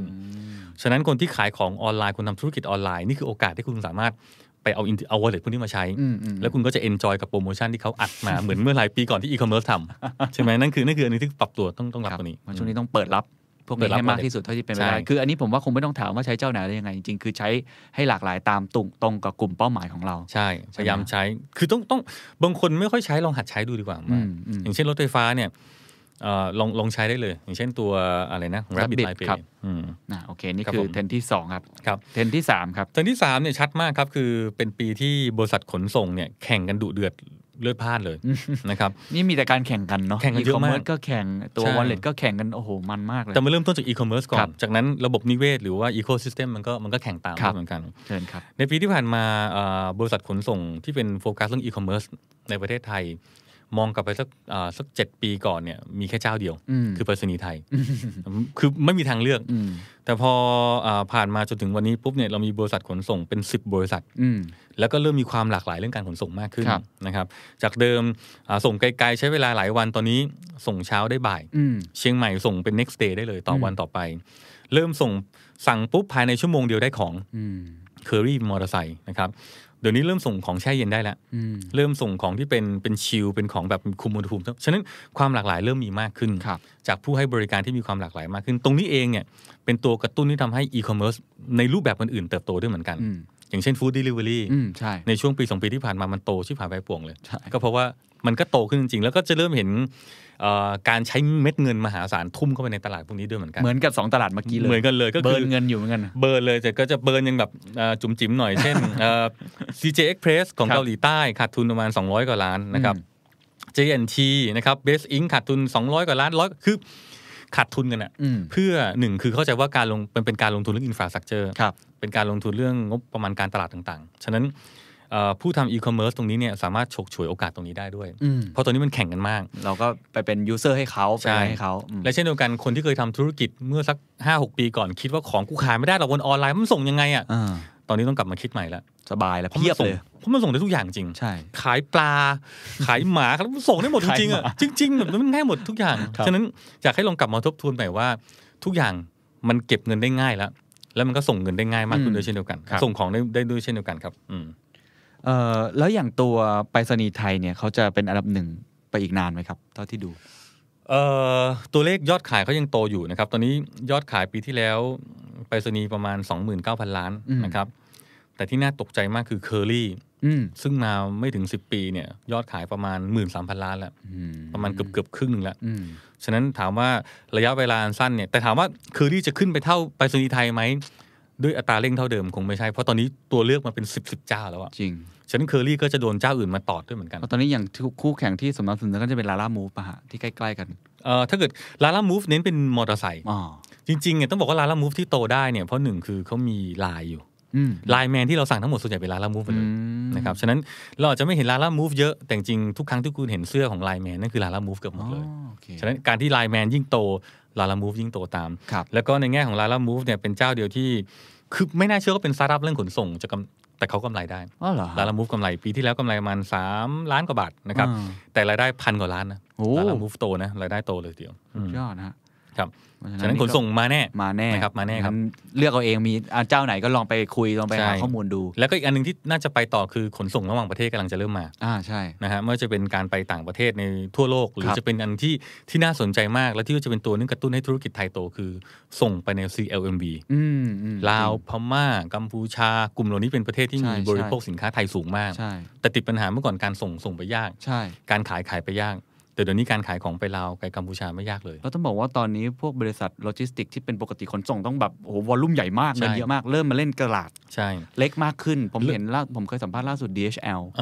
ก็ลงมาเล่นตลาดนี้ใช่ DHL Commerce e-commerce แล้วก็เช่นเดียวกันเริ่มมีผู้ให้บริการเป็นแพลตฟอร์มที่ทำให้ผู้ให้บริการขนส่งที่มันกระจัดกระจายแตกเล็กๆเนี่ยเริ่มมาผสานก็เป็นแพลตฟอร์มเดียวกันแล้วอย่างเช่นเรามีตัว Gistic นะครับซึ่งเป็นแพลตฟอร์มเกี่ยวกับเรื่องรถต่างๆเรามี shippop.com ที่เป็นแพลตฟอร์มในการรวมขนส่งต่างๆเดี๋ยวนี้แพลตฟอร์มเรื่องเชื่อมต่อขนส่งเนี่ยเริ่มมีเยอะมากขึ้นทำให้ตัวเล็กๆน้อยๆเนี่ยเริ่มมีที่ยืนและสามารถเข้าหาลูกค้าได้ง่ายมากขึ้นเหมือนกันเพราะฉะนั้นใน3 เทรนด์แรกพี่ป้อมมองว่ามันจะโตไปเรื่อยๆเนาะดูทรงแล้วมันน่าจะโตไปเรื่อยๆเพราะ3นี้มันไปพร้อมต้องไปพร้อมกันใช่แต่พอ3อันนี้พอการแข่งขันสูงปุ๊บเนี่ยสิ่งที่มันจะเห็นก็คืออนาคตอาจจะเริ่มมีการเมิร์จเข้าด้วยกันถ้าบางตัวไปไม่รอดนะครับโดยเฉพาะขนส่งเนี่ยเขาจะว่าเดี๋ยวคงอาจจะมีการซื้อกิจการคงมีการรวมอะไรบางอย่างเข้าไปด้วยกันครับนะครับโอเคนี่คือ3เทรนด์แรกครับไปเทรนด์ที่4ครับเทรนด์ที่4จะใกล้ๆกับ3อันก็คือบริการใหม่จะเกิดขึ้นครับเรียกว่าเป็นบริการเก็บสินค้าให้แล้วก็แพ็คสินค้าให้แล้วก็ส่งสินค้าให้หรือเรียกว่าเป็น fulfillment ก็โตตามไป3เทรนด์แรกใช่เพราะว่าตอนนี้คนทำ e-commerce เริ่มโตมากขึ้น SME บริษัทขนาดกลางขนาดใหญ่ปรากฏพอโตปุ๊บเนี่ยบริษัทไม่มี operation ไม่มีคนมาคอยแพ็คเก็บส่งให้ฉะนั้นวิธีการบริษัทพวกนี้คือต้องการหาบริษัท outsource ออกไปเช่นผมจะขายของ e-commerce ปุ๊บผมรับออเดอร์มา100ออเดอร์แล้วใครจะแพ็คให้ผมก็เอาของทั้งหมดเนี่ยแทนที่ต้องมานั่งเก็บไปเองหาที่เก็บเองก็เอาไปวางไว้ที่ warehouse ที่เขามีบริการพอของฝากเขาไว้แล้วเนี่ยพอมีออเดอร์เข้ามาเราก็แค่ส่งออเดอร์ให้ ที่อยู่ปลายทางให้บริษัท fulfillment เหล่านี้นี่ก็จะทำหน้าที่หยิบสินค้าให้เราเรียกก็ pick up ให้แล้วก็มาแพ็คให้แล้วก็มาติดใบปะหน้าแล้วก็ส่งให้เลยฉะนั้นข้อดีคือถ้าเกิดเรามีออเดอร์เยอะๆปุ๊บเนี่ยแทนที่ต้องมานั่งจ้างพนักงานเข้ามานั่งทำพวกนี้เราไม่ต้องเลยเราตัดตรงนี้ออกไปให้เขาทำได้เลยเอาซอสไปหมดเลยใช่ตรงนี้ fulfillment บอกได้เลยว่าตอนนี้เริ่มโตมากขึ้นมีเยอะอย่างครับตอนนี้เมืองไทยน่าจะมีเป็น10 แห่งละจริงเหรอจากเดิมจะไม่ค่อยมีเท่าไหร่ผมไม่เคยได้ยินเลยผมไม่รู้ด้วยซ้ำเพิ่งบางทีอย่างเช่นเดอะสแตนดาร์ดว่าจะแจกของคน500คนเนี่ยทำไงเกณฑ์คนมามาแพ็คเองโรงงานนรกกันข้างล่างนี่แหละครับอันนี้ไม่ต้องบอก500คนเนี่ยเรามีซองโยนไปเลยใส่กล่องใหญ่เอาไปเลยคุณเอาไปเลยแล้วนี่คือรายชื่อ500คนส่งเป็นไฟล์ไปส่งปลายทางจบคิดมาชิ้นหนึ่งค่าแพ็ค10 บาทกว่าถูกกว่าเยอะฉะนั้นข้อดีคือบางคนต้องมานั่งเกณฑ์คนอ่ะแล้วโอเปอเรชั่นงานก็เสียจริงแล้วไม่ต้องไปจ้างคนเพิ่มอะไรให้วุ่นวายด้วยใช้นี้ไปจบตอนนี้ต้องบอกว่าเริ่มมีให้บริการลักษณะนี้เยอะมากนะครับส่วนใหญ่ยังเป็นของคนไทยป่ะครับตรงนี้เป็นของคนไทยเยอะของต่างชาติยังไม่ค่อยมีเข้ามาเท่าไหร่มันจะเริ่มเป็นดีเทลงานโอเปอเรชั่นต่างมากขึ้นครับโอเคครับอันที่4น่าสนใจไปลองเลือกใช้ดูนะครับครับข้อ5ครับเป็นข้อที่มีความน่าสนใจและมีความน่ากลัวในตัวก็คือข้อ5เป็นเรากำลังก้าวเข้าสู่ยุคที่แบรนด์เริ่มขายสินค้าตรงอย่างผู้บริโภคนะครับเพราะว่าจากเดิมสมัยก่อนเนี่ยผมเป็นโรงงานผมผลิตสินค้าขึ้นมาสักตัวเนี่ยผมจะขายตรงอย่างผู้บริโภคนี่ลืมไปได้เลยเพราะเราผลิตเนี่ยถูกไหมครับฉะนั้นเราก็ต้องอาศัยกลไกเดิมๆคือเขาเรียกว่า value chain เดิมผลิตเสร็จปุ๊บผ่านเขาเรียกอะไรนะดิสติบิวเตอร์ตัวแทนยี่ปัวซาปัวจนไปถึงร้านค้าตรงไปยังผู้บริโภคหรือจะเข้าผ่านโมเดิร์นเทรดเข้าเป็นพวกห้างร้านต่างตรงยังผู้บริโภคแต่ตอนนี้มันไม่ใช่ละทำเองได้หมดเลยนะพอมันมีอีคอมเมิร์ซขึ้นมาปุ๊บเนี่ยมันกลายเป็นว่าเฮ้ยฉันเป็นแบรนด์สินค้า Lazada เปิดบริการ Last Mall ขึ้นมา Shopee เปิด Shopee Mall JD เปิดให้แบรนด์เข้ามาฉะนั้นตอนนี้เนี่ยจะเห็นว่าแบรนด์ต่างๆกระโดดเข้ามาในมอลล์พวกนี้มากขึ้นเพราะเขาไม่จำเป็นต้องมีตัวกลางแบบนี้อีกแล้วไม่ต้องตัดตัวกลางทิ้งหมดเลยถูกต้องซึ่งการที่ไปขายผ่านตัวกลางปุ๊บเนี่ยสินค้า100 บาทเนี่ยเขาต้องมีมาร์จิ้นหรือต้องมีคอมมิชชั่นอย่างต่ำ30ถึงบางที 50% เลยนะใช่ใช่ฉะนั้นพอเขามีมาร์จิ้นสูงตรงนี้ปุ๊บเนี่ยนะครับพอเขามาขายตรงยังผู้บริโภคเนี่ยเขาสามารถทำลดราคาได้เยอะมาก2สิ่งที่เขาต้องการมากๆคือเขาต้องการข้อมูลลูกค้าจริงจากเดิมเขาขายไปไหนยี่ปัวซาปุเขาไม่รู้เลยคนซื้อเป็นใครอายุเท่าไหร่เป็นผู้หญิงต้องไม่มีข้อมูลเลยแต่การที่เขามาขายผ่านพวกบนออนไลน์ปุ๊บเนี่ยเขารู้หมดคนซื้อเป็นใครอายุเท่าไหร่เขาวิเคราะห์ได้หมดฉะนั้นแนวโน้มตอนนี้เนี่ยบรรดาแบรนด์ต่างๆเนี่ยเริ่มเข้ามาขายตรงอย่างในโลกออนไลน์และทำโปรโมชั่นที่ดุเดือดมากซื้อยาสระผมซื้อสบู่ซื้อปุ๊บแถมใช่ใช่เพราะว่าเขามีมาร์จิ้นสูงครับสิ่งที่น่ากลัวคือบรรดาพวกยี่ปัวซาปัวจะไปอยู่ตรงไหนล่ะครับเนี่ยคนที่เป็นตรงกลางเนี่ยแม่งน่ากลัวมากเพราะว่าสินค้าเนี่ยจากเดิมที่เมื่อก่อนซื้อร้านเฮียซื้อ Lazada ซื้อราคาเดียวกันได้ของแถมอีกกล่องเนี่ยจริงนะนี่คือจุดเริ่มต้นนะใช่ต่อไปมันจะเริ่มหนักกว่านี้เยอะเพราะฉะนั้นคนที่ทำธุรกิจเหล่านี้ทำไงดีครับพี่ตัวกลางก็ต้องแนะนำว่าคือต้องเริ่มปรับตัวเองต้องรีอินเวนต์ตัวเองใหม่เลยไหมมันจะหายไปเลยไหมครับมันจะยังไม่ค่อยหายมันจะค่อยๆหายไปมันจะเหมือนโชว์หวยที่แบบโดน convenience store เริ่มเข้ามากินเข้าไปเรื่อยๆใช่ไหมถ้าเราไม่ปรับมันยังมีอยู่แต่มันจะไม่ใช่แบบวืบเดียวไปทั้งหมดแต่สินค้าบางตัวเราจะเริ่มเจอว่าพฤติกรรมผู้บริโภคจะเริ่มเปลี่ยนไปจากเดิมเมื่อก่อนเคยซื้อร้านใกล้ๆบ้านเดี๋ยวนี้ทุกคนหยิบมือถือขึ้นมาซื้อ Lazada ได้ซื้อ Shopee ได้ซื้อ Shopee ถูกกว่าจ่ายเงินง่ายส่งเร็วอีกใช่ฉะนั้นกลับไปที่ 2-3 เทรนด์แรกคือการแข่งขันมันเร็วมากขึ้นจ่ายเงินมากขึ้นฉะนั้นทุกอย่างมันจะเริ่มพลิกไปแล้วตอนนี้ประเทศไทยอันนี้จริงเพราะว่าผมเป็นคนใส่คอนแทคเลนส์แต่ก่อนต้องไปซื้อตามร้านแว่นตอนนี้คือสั่งเนี่ยแหละพวกนี้แหละอีคอมเมิร์ซแล้วก็ส่งได้เลยแล้วก็สั่งแพ็คใหญ่ได้แถมเพิ่ม1ใช่ไหม10 แถม 1ได้นู่นนี่นั่นได้กล่องนู่นกล่องนี่ตอนนี้คือไม่เคยเข้าซื้อที่ร้านแว่นอีกต่อไปเพราะว่าพอเขาขายตรงผู้บริโภคโอ้โหใช่เขาลดให้เยอะนะครับเขากำไรเยอะขึ้นด้วยนะใช่ป่ะเพราะเขาไม่ต้องไปจ่ายร้านนู้นร้านนี้ตัวแทนโอ้โหเขาได้เปรียบมากเลยครับเพราะฉะนั้นต้องปรับตัวกันนะครับต้องปรับตัวคืออาจจะต้องปรับตัวดูว่าเราคืออยากให้คนไทยเริ่มกลับมาดูเรื่องการสร้างสินค้าตัวเองสร้างโปรดักต์ตัวเองหรือไม่ก็ต้องเริ่มมีโปรดักต์ตัวเองมากขึ้นหรือต้องพยายามหาเขาเรียกว่ามูลค่าเพิ่มหรือ value added ให้กับธุรกิจตัวเองด้วยเหมือนกันไม่ใช่อยู่กับซื้อมาขายไปเราเป็นแค่ตัวกลางธรรมดาจริงครับจริงๆมันเป็นอย่างนี้กับธุรกิจนะใครที่ทำแค่แบบนี้ซื้อมาขายไปมันก็ตายไปได้ง่ายต้องใส่ความคิดสร้างสรรค์ต้อง value added เข้าไปเทรนด์ที่6ครับอันนี้คือข้อที่โคตรน่ากลัวเลยแล้วที่ผมอยากคุยที่สุดครับใช่ครับคือ cross border ครับคือการขายข้ามประเทศเป็นเทรนด์ที่เห็นได้ชัดแล้วในช่วงปี2 ปีที่ผ่านมาครับ cross border การขายข้ามประเทศแบ่งเป็น2ส่วนนะครับ1คือ inbound คือสินค้าเข้ามาในไทยแล้วก็ outbound นะครับขอพูดเทรนด์ตัวแรกก่อนคือ inbound เข้ามานะครับ inbound คือสินค้าตอนนี้จากต่างประเทศทะลักเข้ามาในประเทศไทยมหาศาลแบบเชื่อมเข้ามาในมันเยอะขนาดนี้ตอนคิดจริงคือข้อมูลจาก Pricer นะครับที่เป็นเว็บเก็บข้อมูลเสิร์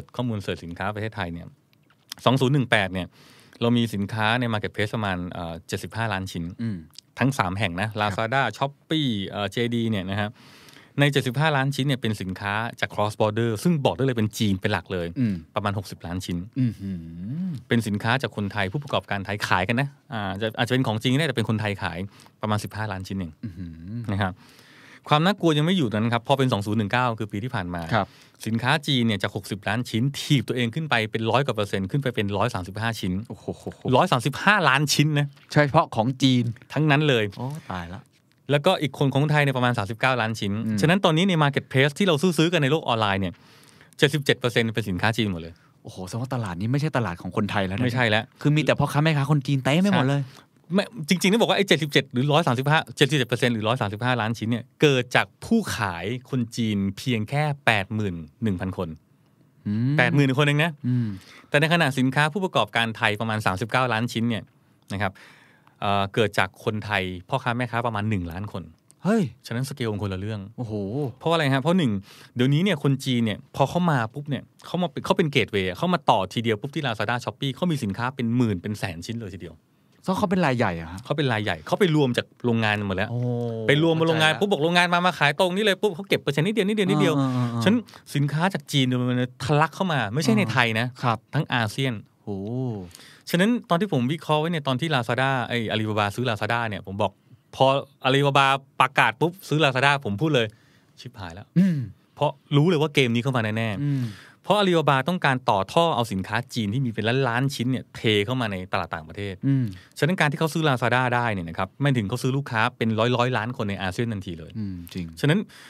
Lazada เรียบร้อยคือทำการตลาดเอาเงินไปผลาญให้คนแบบติด Lazada เรียบร้อยแล้วฉะนั้นเขามีท่อเข้าถึงมือคนไทยอยู่บนเรานอนอยู่บนเตียงเราซื้อสินค้าได้แล้วที่เหลือคือเปิดช่องเล่าสินค้าจีนเทเข้ามาจริงแล้วคนไทยก็ชอบสินค้าจีนด้วยไงราคาถูกอะไรต่างๆนานาใช่และที่สำคัญคือพอเราไปดูเจาะในแต่ละหมวดหมู่ทางไพซ่ามีการเก็บข้อมูลนะว่ามีการแบ่งแคตตากรีสินค้าว่าตอนนี้สินค้ากลุ่มไหนที่มีสินค้าจีนเยอะสุดและสินค้าไหนที่มีสินค้าจีนน้อยสุดเราพบว่าหมวดหมู่ที่มีสินค้าจีนเยอะเกือบประมาณ 90% เนี่ยอันแรกคือพวกแฟชั่นรองเท้านะครับพวกเสื้อผ้าต่างๆในพวก Marketplace ส่วนใหญ่เป็นของจีนหมดเลยนะครับอันที่2คืออุปกรณ์พวกแกดเจ็ตพวกมือถือเนี่ยพูดจริงคือจีนบุกมาแล้วอ่ะนะมีเคสหนึ่งก็คือเมื่อก่อนตลาด .com มีคนเอานำ power bank เข้ามาขายจากจีนสมัยตอนที่ยัง Lazada ยังไม่มีสินค้าจีนเยอะนะเขานำเข้ามาเป็น1,000 ชิ้นแล้วก็เขามาขายอันนึงอันละเป็นพันกว่าบาทนะเพราะว่าเขาต้องเอาติดต่อโรงงานจีนเอาเข้ามาปุ๊บเสียศุลกากรนู่นนี่นั่นก็ชิ้นละ1,000 กว่าบาทราคาเข้าไปแต่ปัจจุบันไม่ต้องแล้วไอ้โรงงานจีนเนี่ยมันขายตรงเข้ามาใน Lazada เลยเหลือชิ้นนึงไม่ถึง1,000แล้วราคาไม่กี่ร้อยบาทฉะนั้นคนที่นำเข้าสินค้าจากจีนเข้ามาบอกได้เลยว่ากลุ่มคนเหล่านี้ต้องเปลี่ยนอาชีพทันทีต้องเปลี่ยนอาชีพเลยเปลี่ยนเลยโดยเฉพาะคนที่มีสินค้าแบบเดียวกับใน Lazada มีแล้วสินค้าที่เป็นคนจีนเอาเข้ามาเองเพราะไงคุณสู้ราคาไม่ได้แน่นอนตัวเองก็ได้ตอนนั้นน่ะซื้อไอ้นั่นน่ะอุปกรณ์เป็น IoT มาคืออยากจะมาลองขายเองไงสั่งมาปุ๊บโอ้โหเฮ้ยมันเช็ค Lazada ไม่น่ามีมั้งสั่งมาปุ๊บต้นทุน300 กว่าบาทนะก็สั่งเข้ามาเสร็จปุ๊บเอาเข้ามาปุ๊บเข้ามา100 ชิ้นเอาเว้ยขายสักบวกเข้าไปสักเท่านึงก็โอเคนะ600 บาทวันที่เอาเข้ามาเรียบร้อยปุ๊บเอาลงประกาศขายใน Lazada ด้วยปรากฏเจอสินค้าจีนเข้ามาขายในราคา300 กว่าบาทต้นทุนกูเลย ทุกวันนี้เต็มอยู่ในออฟฟิศเลยครับตอนนี้ นี่คือความน่ากลัวนะครับเพราะฉะนั้นถ้าเกิดว่าสินค้าคุณเป็นคนนำเข้าสินค้าจีนมาขายแล้วมันมีแบบเดียวกับ Lazada เปลี่ยนเถอะครับเปลี่ยนเลยรีบโละเลยจริงๆนี่คือรีบโละเลยเพราะว่าคุณไม่มีขอบเขตการแข่งขันได้แล้วว่าคุณแข่งขันเขาไม่ได้อะแล้วพอเข้ามาปุ๊บใน Lazada เนี่ยเขาอาจจะเข้ามาเป็นเบ้าใหญ่แต่พอมันสปริตเข้ามาในไทยเขาสปริตชิ้นเล็กๆนั่นหมายถึงถ้าเกิดสินค้าเหล่านั้นราคาต่ำกว่า 1,500 บาทเขาไม่ต้องเสียภาษีคนจีนไม่ต้องเสียภาษีจริงแต่เราเข้ามา100 ชิ้นเนี่ยเอามาแล้วเว้ยโดนกี่หมื่นเสียภาษีไม่รู้เท่าไหร่เราโดนภาษีด้วยกลายเป็นว่าขอบเขตการแข่งขันเราสู้คนจีนที่เข้ามาพังออนไลน์ไม่ได้แต่ที่เลวร้ายกว่านั้นอีกก็คือก่อนหน้านี้อาจจะใช้เวลาในการส่งนานล่าสุดก็คือมีศูนย์กระจายสินค้ามี EEC อีกครับเชิญครับโอเค โอเคคือต้องบอกว่ารัฐบาลพยายามจะกระตุ้นการลงทุนในประเทศไทยซึ่งเราเห็นว่า EEC คือโปรเจกต์สำคัญนะครับแล้วก็เม็ดเงินจากกลุ่มหนึ่งคือกลุ่มอาลีบาบาก็เชิญชวนเข้ามาลงทุนโดยอาลีบาบามาลงทุนเขาเรียกว่าเป็นเหมือนกับเป็นเขาเรียก e-commerce park ในนั้นก็จะมีหับเป็น warehouse ต่างๆในการเก็บข้อมูลซึ่งแมสเสจจะเป็น2 มุม มุมแรก EC ทางอาลีบาบาก็จะบอกประเทศไทยว่าเราจะมาลงทุนนะเราจะมาสร้างแวร์เฮาส์เราจะเอาสินค้ามาพักที่นี่เพื่อเอาไปขายในยังพวกเวียดนามในขณะเดียวกันเราจะเอาสินค้าไทยเนี่ยมาพักที่นี่แล้วส่งกลับไปจีนเอาบาออกไปเฮ้ยฟังดูดีโอ้โหดีเว้ยลงทุนแรกๆก็บอกทุเรียนราคาขึ้นเลยเอาไปที่มออะไรต่างๆจะลงทุนหลายหมื่นล้านบาทโอ้โหเงินลงทุนเยอะเว้ยแต่ในขณะเดียวกันตอนนี้มันกลับกันแล้วและเข้าใจว่าแมสเสจที่อาลีบาบาไปคุยกับรัฐบาลจีนคือเดี๋ยวเราจะมาลงทุนในประเทศไทยนะเราจะมีเฮาส์ขนาดใหญ่ตัวนี้เป็นฟรีเทรดโซนเลยสินค้าที่เข้ามาปุ๊บยังไม่ต้องเสียภาษีพักไว้ก่อนได้และเราสามารถขายสินค้าเข้ามาในไทยและในอาเซียนได้ไม่ยากเลยทีเดียวฉะนั้นบอกได้เลยว่าการลงทุนของอาลีบาบาเนี่ยมันจะต่างกับการลงทุนของเช่น Honda Toyota มาลงทุนในประเทศไทยกลุ่มพวกนั้นเนี่ยพอไปดูงบการเงินของที่กรมพัฒนาธุรกิจเนี่ยเป็นกลุ่มท็อปในประเทศไทยที่สร้างรายได้กับประเทศไทยเพราะผลิตในไทยส่งออกเงินเข้าไทยถูกไหมฮะใช่ฉะนั้นมีการจ้างแรงงานจ้างคนต่างๆโอ้เต็มไปหมดเลยเป็นพันๆเป็นหมื่นคนคือพวกบริษัทญี่ปุ่นเนี่ยจะลงทุนแล้วประเทศเราได้จริงใช่แต่พอของจีนเข้ามาปุ๊บเนี่ยอาลีบาบามาลงทุนแวร์เฮาส์ก็คำถามคือใช้คนเยอะไหมใช้คนไม่เยอะนะใช้หุ่นยนต์ของที่เข้ามาปุ๊บเนี่ยก็เป็นของจากจีนเข้ามาจากนั้นก็มากระจายสรุปคืออาลีบาบามาลงทุนเรื่องอินฟราสตรัคเจอร์เพื่อแฟซิลิเทตเพื่อทำให้ของมันเข้ามาได้ง่ายมากขึ้นแล้วก็เอาของเนี่ยเข้ามาตีตลาดทั้งอาเซียนโอ้โหฉะนั้นความน่ากลัวก็คือต่อไปสินค้าจีนเมื่อก่อนเราซื้อผ่าน Lazada ผ่าน Shopee เนี่ยใช้เวลานานตอนนี้Lazada อาลีบาบาลงทุนพวกไวร์เฮาส์เยอะขึ้นต่อไปสินค้าจีนจะเข้ามาในไทยใช้เวลาไม่ถึง5วันแล้วจากเดิมใช้เวลามัน 2-3 อาทิตย์ใช่ฉะนั้นเมื่อก่อนผู้ประกอบการไทยขายของใน Lazada บอกเฮ้ยของคนไทยนะสั่งปุ๊บได้เลยต่อไปตรงนี้จะเริ่มไม่มีข้อได้เปรียบตรงนั้นเท่าไหร่แล้วนี่คือความรวดเร็วของเทคโนโลยีที่มันเปลี่ยนไปจริงใช่นะครับนั่นคือข้อนี้คือความน่ากลัวมากนะครับแล้วก็เช่นเดียวกันก็คือเป็นอีกข้อนึงที่น่ากลัวมีการเซอร์เวย์มา positioning ทำการเซอร์เวย์ว่าคนไทยเนี่ยซื้อสินค้าอีคอมเมิร์ซมากน้อยขนาดไหนครับพบว่าตอนนี้คนไทยในกรุงเทพเนี่ยประมาณ 44% ซื้ออีคอมเมิร์ซนะครับทั้งประเทศ 100% เนี่ยคนกรุงเทพประมาณ 44% ซื้อคนต่างจังหวัดประมาณ 55.9% ซื้ออีคอมเมิร์ซมากขึ้นจริงๆตัวอย่างเช่นผมไปสอนต่างจังหวัดเนี่ย6 ปีก่อนถามคนในห้องเป็น100 คนเลยนะว่ามีใครซื้อสินค้าอีคอมเมิร์ซบ้างประมาณสัก 5% ยกมือเพราะว่าป้าลุงป้าน้าอาก็ไม่เคยลองไม่เป็นน่ะใช่ไหมกลับมาอีกทีทุกวันนี้ไปถามทุกครั้งที่ถามในคลาสเกือบ 100% ยกมือหมดเลยคุณป้าคุณลุงบางคนแบบหน้าแบบไม่น่าใช้แต่ซื้อ Lazada ทำไมซื้อโปรโมชั่นเดี๋ยวนี้ทุกเจ้าใช้คำว่าลด 90% จริงมีคูปองอีก200คำถามคือคุณลุงคุณป้ากูใช้ไม่เป็นกูก็ต้องเป็นให้ได้อะ ใช่ป่ะใช่มันก็ต้องเป็นให้ได้ถูกไหมเพราะมันมีคูปองอารมณ์เหมือนกับชิมช็อปใช้อ่ะมี 1,000 อ่ะยังไงกูก็ต้องเป็นให้ได้เพื่อ1,000ถูกไหมยังไงดูกูจะเรียนรู้ภายในวันเดียวให้ได้ทีนี้ความที่น่ากลัวต่อคือคนต่างจังหวัดเริ่มช็อปออนไลน์มากขึ้นฟังดูดีนะฟังดูดีแต่สิ่งที่มันน่ากลัวก็คือตอนนี้เนี่ยบรรดาพวกร้านค้าในเศรษฐกิจชุมชนร้านลุงแจ๋วร้านป้าติ๋มขายรองเท้าขายเสื้อผ้าสมัยก่อนในชุมชนในตำบลต่างๆลุงป้าเหล่านั้นเนี่ยเขาก็เอาสินค้าจากกรุงเทพเข้ามาขายใช่ไหมใช่1จุดอ่อนก็คือตัวเลือกก็ไม่ค่อยเยอะเพราะเอามาได้มาเยอะ2ราคาแพงกว่าเอาจากกรุงเทพเข้ามาก็ต้องบวกราคาฉะนั้นคนต่างจังหวัดจะเห็นว่าตัวเลือกในการซื้อสินค้าเมื่อก่อนก็ไม่เยอะแล้วก็ต้องซื้อแพงกว่าชาวบ้านแต่ก็ทำให้เงินเนี่ยมันหมุนเวียนอยู่ในชุมชนเช่นคนอยู่ในโรงงานในชุมชนต่างๆออกมาปุ๊บมีเงินก็เอามาซื้อลุงแจ๋วเงินก็วนเวียนอยู่ชุมชนแต่ตอนนี้ไม่ใช่คนในชุมชนมีเงินปุ๊บเฮ้ย Lazada มีโปรโมชั่น Shopee มีโปรโมชั่นซื้อเลยดีกว่าเพราะอะไรถูกกว่าตัวเลือกเยอะกว่าฉะนั้นไอ้พวกร้านชุมชนต่างๆเนี่ยจะเจอปัญหาคือเขาจะเริ่มรายได้จะเริ่มลดลงเพราะคนในชุมชนจะไม่ซื้อพวกเขาแล้วเพราะเขาไม่มีความได้เปรียบแล้วอะจริงถูกไหมฮะของก็ไม่ค่อยมีของก็มีน้อยแพงกับแพงนะฮะคนบอกซื้อเดี๋ยวนี้ซื้อออนไลน์ซื้อวันนี้ปุ๊บพรุ่งนี้ได้ของแล้วฉะนั้นบอกได้เลยว่าเศรษฐกิจชุมชนต่อไปเงินจากชุมชนจะถูกสูบออกจากเศรษฐกิจชุมชนออกไปในอีคอมเมิร์ซโอ้โหแล้วเงินที่หมุนเวียนอยู่ตรงนั้นแล้วมันไปไหนต่อมันออกไปจีนต่อ มันมี2ชั้นนะฉะนั้นบอกได้เลยว่าจีนเนี่ยภาษีเราก็ได้อันน้อยนิดใช่ไม่ได้ด้วยนะไม่ได้ด้วยฉะนั้นในแง่ของเรื่องเงินเนี่ยคือบอกได้เลยว่าไม่เกิน5 ปีเนี่ยร้านเศรษฐกิจชุมชนต่างๆร้านขายรองเท้าร้านขายเสื้อผ้าต่างๆเนี่ยปิดตัวแน่นอนเพราะจะไม่สามารถสู้กับยักษ์ใหญ่อีคอมเมิร์ซได้พฤติกรรมคนก็จะเปลี่ยนไปว่าทำไมต้องมาซื้อตามร้านเหล่านี้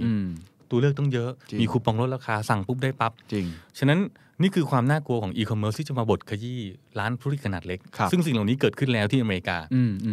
าร้านรวงเล็กๆปิดหมดห้างยังโดนกระทบเลยหรือแม้แต่จีนเองก็ดีในเมืองหางโจวตอนนี้พวกร้านขนาดเล็กพวกนี้ปิดกันหมดแล้วเพราะว่าคนหางโจวหรือคนที่มันถือว่าเป็นเมืองที่มีอีคอมเมิร์ซโตสุดเลยเปลี่ยนไปอยู่บนออนไลน์หมดแล้วนั่นคือสิ่งที่กระทบก็คือต่อไปเศรษฐกิจชุมชนเม็ดเงินที่ชุมชนผลิตออกมามันจะไม่อยู่ในชุมชนอันนี้น่ากลัวมากชุมชนจะอ่อนแออย่างเห็นได้ชัดเลยครับทีนี้ถ้าเกิดว่าโอ้โหเราฟังมีแต่ข่าวร้ายเต็มไปหมดเลยอ้าวผู้ประกอบการหน่อยที่วันนี้อาจจะเคยทำแบบเดิมอาจจะเคยไปเอาของมาขายอาจจะเคยอิมพอร์ตของมาขายต่างๆนานาต้องเริ่มทำยังไงดีครับผมว่ามันต้องมีความหวังบ้างแหละมีเยอะเลยล่ะนะ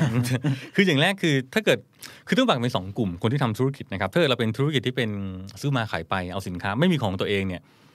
แนะนำว่าต้องเปลี่ยนตัวเองเลยโดยเฉพาะที่เอาสินค้าจากจีนเข้ามานะต้องเปลี่ยนเลยเพราะว่ามันเปลี่ยนไปโดยสิ้นเชิงนะครับแต่ถ้าเกิดคุณเป็นผู้ผลิตคุณมีสินค้าของตัวเองคำแนะนำเนี่ยมีหลายข้อเลยนะครับข้อแรกคือจากเดิมคุณเป็นผู้ผลิตแล้วเนี่ยคุณอาจจะไม่มีคือผลิตปุ๊บแล้วก็ไม่มีแบรนด์เป็นโรงงานผลิตรองเท้าถุงเท้าเสื้อผ้าอะไรต่างๆคุณอาจจะต้องกลับมามองเรื่องแบรนด์แหละต้องสร้างแบรนด์ให้สินค้าตัวเองเพราะสินค้าคุณมีแบรนด์สินค้าคุณมียูนิคมีความแตกต่างปุ๊บเนี่ยคุณจะสามารถแข่งกับจีนได้ฉะนั้นสินค้าจีนเข้ามาถุงเท้าคู่นึงแบบ30 บาทเฮ้ยแต่ถุงเท้าเรามีแบรนด์นะเว้ยมีนวัตกรรมใส่ปุ๊บตีนจากเดิมที่เหม็นน้อยเนี่ยเหม็นกว่าเดิมเยอะเลยสมมตินะตัวอย่างเลยคือมันก็มีความแตกต่างใครจะซื้อล่ะครับเนี่ยต้องมีแบรนด์นะครับฉะนั้นพอมีแบรนด์ปุ๊บเราจะแตกต่างกับของที่ไม่มีแบรนด์คือมี uniqueness มีความแตกต่างจากของที่มันโอ้โหเยอะแยะเต็มไปหมดแล้วแข่งกันที่ราคาอย่างเดียวใช่ครับอันที่2ครับก็คือเรื่องการพัฒนาธุรกิจให้มีประสิทธิภาพมากขึ้นเป็น SME มีพนักงานอยู่10 คนจากเดิมใช้แรงงานเฮ้ยไม่ได้แล้วต้องเอาซอฟต์แวร์เข้ามาช่วยนะเอาเทคโนโลยีเข้ามาช่วยซอฟต์แวร์จัดการเรื่องบัญชี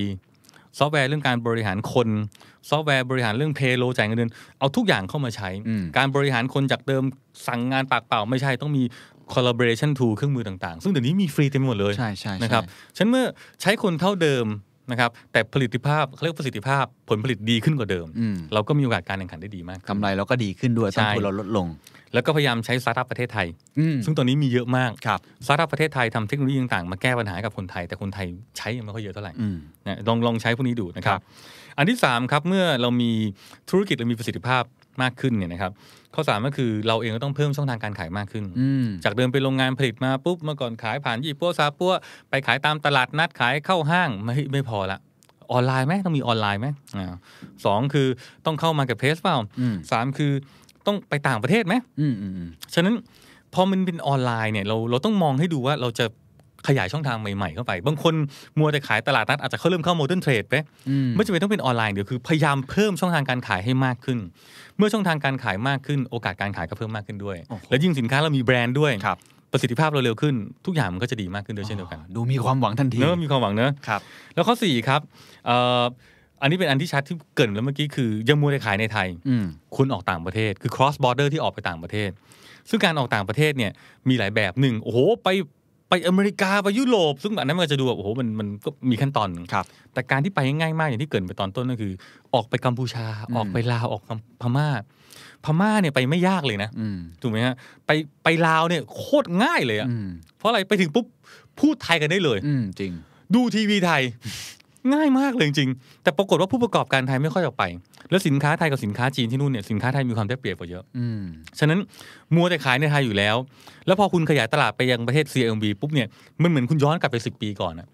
โอ้โหง่ายมากเลยอะวิธีการทำงานตลาดการเข้าถึงลูกค้าง่ายมากมันยังไม่แข่งขันสูงขนาดใช่และที่นู่นเนี่ยในกลุ่ม CLMV กลุ่มเหล่านี้เนี่ยมีการใช้งานออนไลน์สูงมากฉะนั้นคนเหล่านี้เนี่ยใช้ Facebook คุณสูงมากคุณสามารถใช้สื่อการตลาดออนไลน์กระตุ้นให้คนรู้จักสินค้าคุณได้ไม่ยากด้วยเช่นเดียวกันอ๋อนี่จริงครับเพราะว่าจริงๆแฟนรายการ Secret Sauce เนี่ยมีคนลาวเยอะนะครับใช่ไหมใช่มีคนทักมาหาผมด้วยเขาพูดไงสวัสดีนะเด้อ สบายดีสบายดี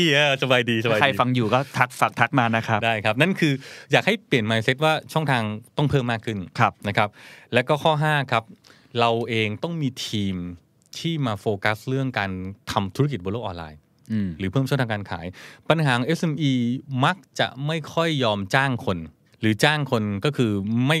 หาคนไม่เก่งมาช่วยอ่ะคือพยายามเอาแบบไม่กล้าจ้างคนเก่งๆเข้ามาช่วยเอาคนใกล้ตัวเนี่ยเอาคนที่บ้านมาทำใช่หรือบางทีต้องการทำเองหมดจะทำออนไลน์ได้เดี๋ยวไปเรียนทำเองปรากฏแค่งานประจำแต่ละวันดูนู่นดูสต็อกขายของหน้าร้านไม่มีเวลาดูออนไลน์แล้วอ่ะแต่ถามว่าถ้าเกิดเรากล้าจ้างเฮ้ยคุณมาดูออนไลน์ให้ผมเลยคุณโฟกัสไปเลยแล้วผมมีเป้าให้คุณขายของออนไลน์เชื่อได้ว่ามันจะมียอดขายออนไลน์เข้ามาฉะนั้นจงมีทีมที่มาทำเรื่องพวกนี้โดยเฉพาะไม่ว่าจะเป็นมาร์เก็ตติ้งเป็นเซลล์เป็น customer relationship อะไรพยายามหาคนที่มาช่วยเพราะพวกนี้มันจะช่วยเพิ่มโอกาสทางธุรกิจหมดแหละใช่เพราะถ้าเกิดคุณคิดเองทำเองเดี๋ยวผมจะทำเองออนไลน์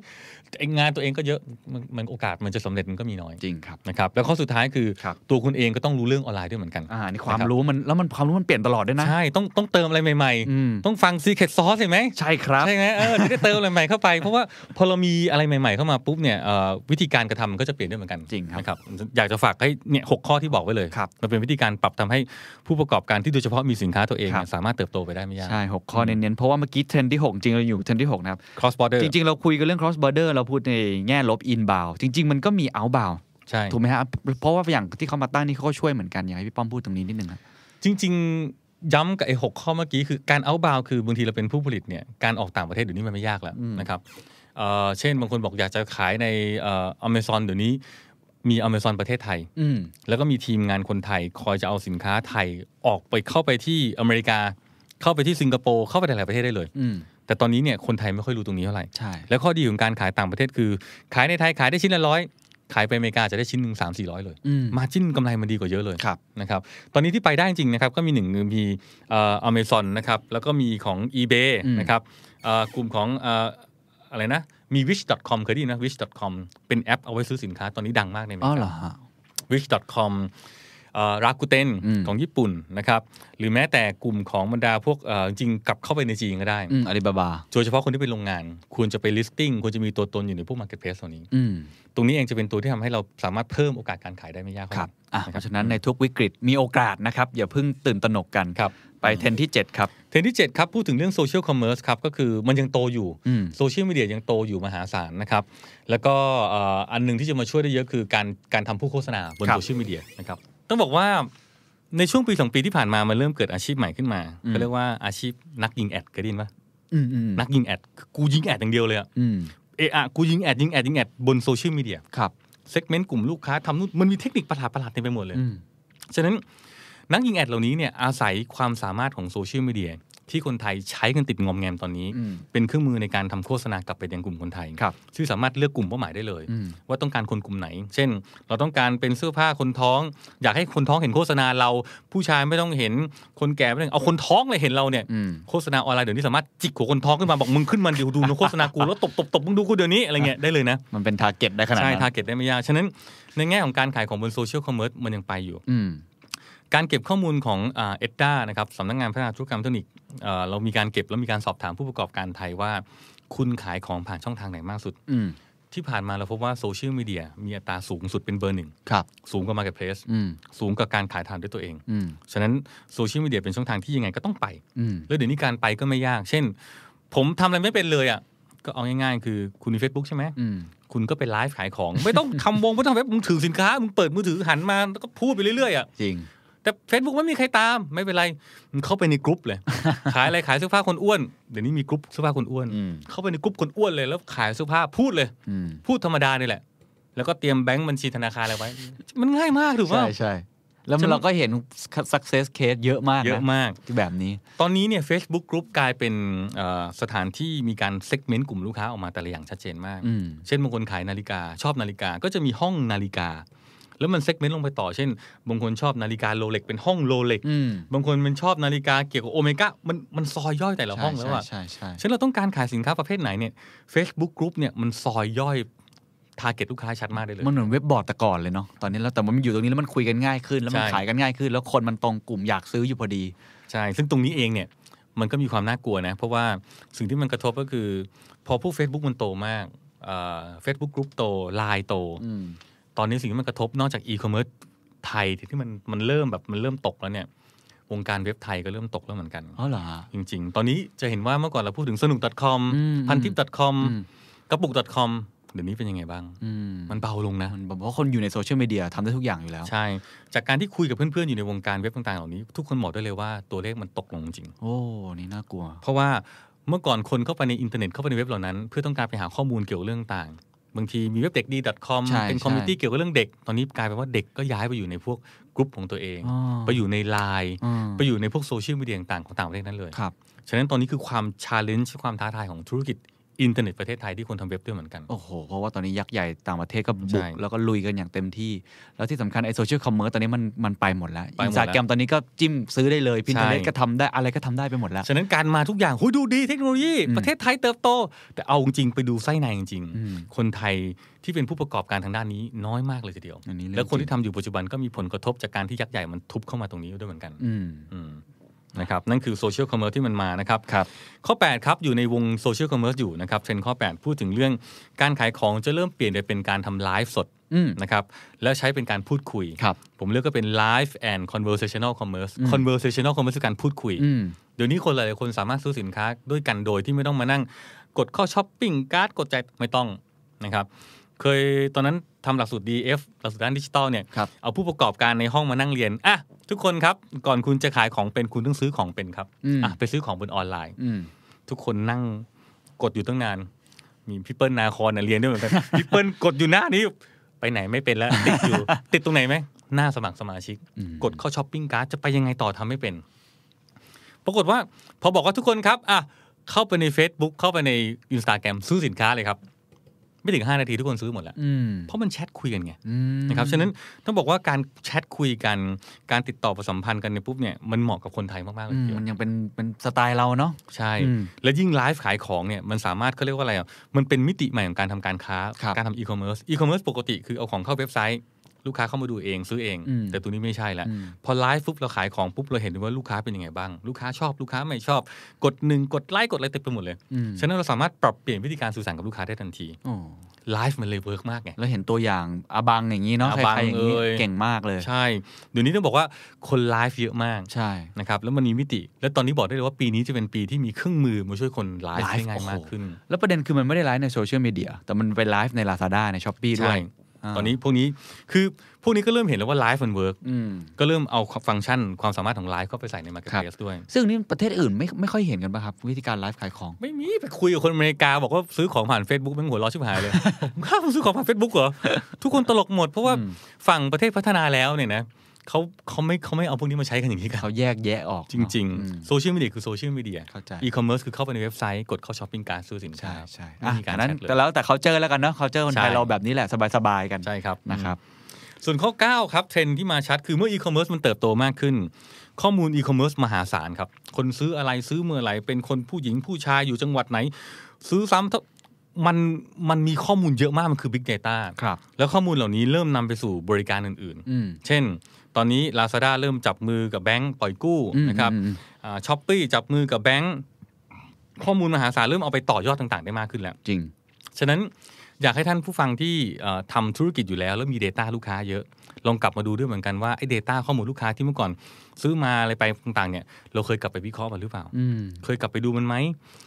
การขายของลูกค้าเนี่ยจริงๆการขายของกับลูกค้าเก่ากับลูกค้าใหม่ขายลูกค้าเก่าง่ายกว่านะใช่เพราะเขาเคยซื้อเรามาแล้วเขารู้จักเราแล้วเขาเคยซื้อเราไปแล้วฉะนั้นผู้ประกอบการโดยเฉพาะ SME หลายๆคนน่ะมักจะลุยไปข้างหน้าแล้วขายเสร็จก็ไม่เคยเก็บข้อมูลหรือบางทีเก็บข้อมูลก็ไม่เคยกลับมาดูฉะนั้นคุณอาจจะต้องกลับมาดูใหม่ว่าเฮ้ยไอข้อมูลลูกค้าคนใน100คน1,000คนที่อยู่ในระบบเราหรืออยู่ใน LINE เราก็ดีเราจะทำกับขายซ้ำเขาได้ไหมแบ่งกรุ๊ปได้ไหมทำการตลาดกลับไปหากลุ่มเหล่านี้ได้ไหมซึ่งบอกได้เลยว่าโอกาสการขายจะดีกว่าที่ต้องไปนั่งหาลูกค้าใหม่ด้วยซ้ำไปเพราะฉะนั้นข้อนี้เราดูยักษ์ใหญ่เขาขยับกันเขาไปขายประกันเขาไปขายปล่อยกู้อะไรแต่เขาใช้ Data นั่นแหละฉะนั้นถ้าเกิดเรามี Data เราก็ต้อง activate มันให้ได้ซึ่งเรามีอยู่แล้วใช่แต่เพียงแต่ว่าบางทีเราไม่รู้ว่าเรามีเพราะเราไม่เคยเก็บนะครับจริงๆต้องบอกว่าทุกอย่างสามารถทำเป็น Data ได้หมดเลยนะครับข้อ10ครับข้อ10ครับe-commerce เนี่ยอาจจะดูว่ามีการแข่งขันสูงนะครับทำอะไรไม่ได้แล้วในฝั่งที่เป็นที่คนจีนเข้ามาเยอะแต่ในขณะเดียวกันมันมีมุมหนึ่งคือต้องบอกว่า Lazada Shopee นะครับหรือว่า JD เนี่ยผมเรียกว่าเป็น e-commerce เป็นเชิงแนวกว้างก็คือ horizontal คือหลากหลายมีทุกอย่างบรอดมากแต่จริงๆมันยังมีโอกาสของ e-commerce ที่เป็นในเชิง vertical คือในเชิงลึกเป็นเฉพาะทางเช่นผมบอกว่า เป็นตลาดขายเครื่องสำอางโดยเฉพาะเลยเดี๋ยวนี้มีคอนวีขายอุปกรณ์เครื่องสำอางต่างๆตลาดมาร์เก็ตเพลสเฉพาะเลยbuild.com เปิดเยลโล่ขึ้นมาขายเกี่ยวกับเรื่องอุปกรณ์ก่อสร้างน็อกของกลุ่ม SCG ขายพวกเฟอร์นิเจอร์หรือแม้แต่อะไรโพเมโลเป็นแฟชั่นโดยเฉพาะเลยฉะนั้นเรายังมีโอกาสที่จะมุ่งเน้นไปทำอีคอมเมิร์ซเป็น vertical โดยเฉพาะก็มีห้างขายเฉพาะทางไปเลยเหมือนปกติอาจจะมีเดอะมอลล์เซ็นทรัลอะไรว่าไปอันนี้ก็เป็นห้างเล็กๆแต่ว่าเป็นห้างที่ขายเฉพาะทางตรงกลุ่มถูกต้องสินค้าตอบโจทย์เขาจริงๆใช่เพราะว่าเดี๋ยวนี้คนก็ชอบไปเดินในที่ที่เป็นที่เฉพาะของเขาแหละเพราะออนไลน์มันเริ่มทำให้เกิดการเซกเมนต์กลุ่มลูกค้าชัดมากขึ้นจริงครับนะครับอันนี้ยังดีที่มีของคนไทยหลายเจ้าเหมือนกันเนาะใช่ฉะนั้นถ้าเกิดถามว่าอยากทำแนะนำว่าให้ลองเริ่มดูพวกสินค้าที่เราถนัดและลงดิ่งไปเลยแล้วพยายามใช้ออนไลน์ในการจิกหัวลูกค้าที่เป็นกลุ่มเฉพาะมาหาเราจะมีความได้เปรียบแข่งกับพวก Marketplace ไม่ยากเท่าไหร่นะครับข้อ 11 ครับคือการเรียกว่า Omni Channel คือเอาหน้าร้านค้าที่เป็นออฟไลน์กับออนไลน์ประสานเข้าด้วยกันหลายคนมีหน้าร้านค้าอยู่แล้วหลายคนมี Facebook มีอะไรต่างแต่ไม่เคยเอามาประสานเข้าด้วยกันฉะนั้นพยายามเอา2อย่างมาประสานเข้าด้วยกันเช่นสั่งหน้าร้านค้านะครับแล้วไปส่งไปที่บ้านก็ได้หรือสั่งออนไลน์คือเอา2อย่างมาประสานเข้าด้วยกันซึ่งเราเห็นตัวอย่างหลายๆแบรนด์ทำเยอะมากเหมือนกันตอนนี้บอกได้เลยว่าเยอะมากแล้วก็บรรดาเช่นเซเว่นเองก็เริ่มใช้ใช่คนหนึ่งที่ทำได้ดีมากคือพี่จิ๊บ JAB คอมพิวเตอร์ก็เมื่อก่อนเป็นหน้าร้านค้าเดี๋ยวนี้ออนไลน์เข้ามาใช่แล้วก็ใช้เขาเรียกว่าสาขาต่างๆเป็นเชลฟ์ในการที่เป็นสต็อกในการส่งหาลูกค้าได้เลยฉะนั้นอยากให้ทุกคนลองอย่ามองแยกอย่ามองเป็นไซโลนะครับข้อสุดท้ายครับข้อสุดท้ายนี่เป็นข้อที่มีความน่าสนใจมากก็คือปีนี้จะเป็นปีที่กฎหมายด้านดิจิทัลออกมาครบชุดแล้วใช่จะเป็นกฎหมายที่เช่น1มีพรบเรื่อง e-payment นะครับสั่งจ่ายเกินเงินเข้าบัญชีเกิน400ครั้งนี่คนกลัวนะหลายคนกลัวมากใช่แต่ตอนนี้เลื่อนไปแล้วนะครับพรบเรื่องภาษี e-business นะครับจะเก็บเงินพวกต่างประเทศนะฮะใครมาใช้ Facebook ใครใช้พวกอะไรนะหนังดูหนังฟังเพลง Netflix ต่างๆต่อไปจะมีการเก็บภาษีพวกเขาแล้วนะครับแต่เก็บภาษีพวกเขาไม่ใช่ใครครับก็คือเงินพวกเรานี่แหละเงินพวกเรานี่แหละครับโอเคจากเดิมจ่าย Netflix 100 บาทต่อไปเนี่ยกฎหมายตัวนี้บอกว่าใครก็ตามที่ทำธุรกิจคนไทยนะครับไม่ว่าคุณจะมาทางดิจิทัลอะไรก็ตามคุณมีรายได้เกิน 1.8 ล้านบาทคุณต้องจ่ายแวตต้องจ่ายแวตก็คือบวกไป 7% โอ้ผลักภาระให้เราสิครับก็ถูกต้องครับโถไม่แต่ข้อดีคือเราจะรู้แล้วครับว่าทุกวันนี้เนี่ยGoogle ดูดเงินคนไทยไปเท่าไหร่ใช่ Netflix ทุกวันนี้คนไทยจ่ายรัฐจะเริ่มรู้แล้วใช่นะครับเราอาจจะจ่ายไป 7% ก็จริงแต่ถามว่าเราจะรู้ว่าเขาจ่ายเท่าไหร่จากนั้นเนี่ยรัฐต้องทำต่อคือต้องไปชวนคนเหล่านั้นบอกเฮ้ยคุณเก็บเงินผมไป10,000 กว่าล้านนะคุณต้องทำอะไรบางอย่างคุณต้องมาลงทุนในไทยนะคุณต้องมีออฟฟิศในไทยนะรายได้คุณที่คุณสู่ไปปุ๊บคุณต้องเอามาบุ๊กในไทยนะคุณต้องมีภาษีนิติบุคคลมีนู่นมีนี่มาฉะนั้นเราเสียไปตอนนี้เนี่ยทำให้เรารู้ว่าเราสูญเสียผมเรียกว่าอะไรนะการขาดดุลทางการค้าออนไลน์การขาดดุลดิจิทัลเนี่ยมากขนาดไหนจากตอนแรกที่ไม่เคยเก็บตัวเลขได้อย่างชัดเจนเลยใช่แล้วผมเชื่อว่าปีนึงน่าจะเป็นหลายหมื่นล้านอันนี้เห็นด้วยครับถูกไหมบางคนจ่ายเคนใช้นี่ไหมอะไรนะiCloud ใช่ป่ะใช่ครับใช่ไหมโหลดทุกคนใช้กันหมดใช่ผมเก็บมานั่งนับตัวเองเนี่ยปีนึงจ่ายประมาณเกือบ 20,000 อ่ะจริงโหลดนู่นเน็ตEvernote แอปนู่นแอปนี้รวมไปเฮ้ยคนนึง 20,000 หรือคนนึงก็เป็นหลายพันอ่ะมันรวมทั้งประเทศนี่มันไม่ใช่เล่นนะจริงครับและยิ่งอย่างในงบโฆษณาของสื่อออนไลน์เนี่ยเห็นเลยโอ้โหเยอะมากหล่นมาถึงผมก็ติดเดียวเองใช่เรากินเศษๆก็เองนะตัวนี้มันน่าสนใจมากฉะนั้นพรบนี่คือ e-business ครับแล้วก็จะมีเรื่องพรบว่าด้วยทางธุรกรรมทางอิเล็กทรอนิกส์ทำให้เราทำธุรกิจต่างๆบนออนไลน์ได้ง่ายมากขึ้นเอกสารใบต่างๆที่มันเกิดขึ้นในออนไลน์เมื่อก่อนใช้ในชั้นศาลไม่ได้ตอนนี้ใช้ได้หมดแล้วนะครับแล้วก็4พูดถึงด้วยพรบว่าด้วยการกระทำความผิดเกี่ยวกับคอมพิวเตอร์การทำอะไรต่างแฮกเคิร์กอะไรต่างตอนนี้มีกฎหมายมารองรับหมดเรียบร้อยแล้วอันนี้คือคล้ายๆกับพรบคอมอย่างนั้นไหมฮะอันนี้คือพรบคอมนะครับแต่เกี่ยวข้องด้วยครับแล้วก็ข้อ5คือมีพรบคุ้มครองข้อมูลส่วนบุคคลอันนี้น่ากลัวมากเพราะต่อไปก็ตามใครทำธุรกิจคุณเก็บข้อมูลลูกค้าที่เกินความจำเป็นเช่นอยู่ๆปุ๊บมาสมัครผมขอเลขบัตรประชาชนขอนู่นขอนี่เลขบัตรประชาชนจริงขอไม่ได้แล้วนะครับนะฮะแล้วเก็บไปเสร็จปุ๊บอยู่ๆมีอีเมลเขามีเบอร์โทรศัพท์เขาส่ง SMS ไปหาเขาหรือโทรไปหาเขาโดยที่ยังไม่ได้รับการอนุญาตโดนฟ้องเลยจริงเหรอกระทงละเป็นล้านนะครับโอ้โหฉะนั้นกฎหมายพรบคุ้มครองข้อมูลส่วนบุคคลจะช่วยปกป้องประชาชนฉะนั้นต่อไปพวก call center ประหลาดโทรเข้าไปปุ๊บนี่โดนฟ้องได้ไม่ยากนะครับฉะนั้นเช่นเดียวกันคุณทำธุรกิจต้องปรับตัวนะข้อมูลลูกค้าคุณเก็บก่อนจะเก็บถามมาก่อนว่าขอใช้ด้วยนะต้องมีการขอต้องมีคอนเซนต์ในการติ๊กก่อนใช่ข้อ6ข้อสุดท้ายครับไม่ค่อยเกี่ยวเท่าไหร่ก็คือแต่มันจะเกี่ยวทางอ้อมก็คือ พรบว่าด้วยการรักษาความมั่นคงปลอดภัยไซเบอร์อันนี้เป็นพรบที่ออกมาเพื่อเอาไว้ปกป้องประเทศไทยเช่นมีคนเข้าไปแฮกการไฟฟ้ามีคนเข้าไปแฮกเกี่ยวกับเรื่องแบบอะไรเกี่ยวกับเรื่องโครงสร้างประเทศเนี่ยพรบตัวนี้จะให้อำนาจรัฐในการเข้าไปจัดการได้ง่ายมากขึ้น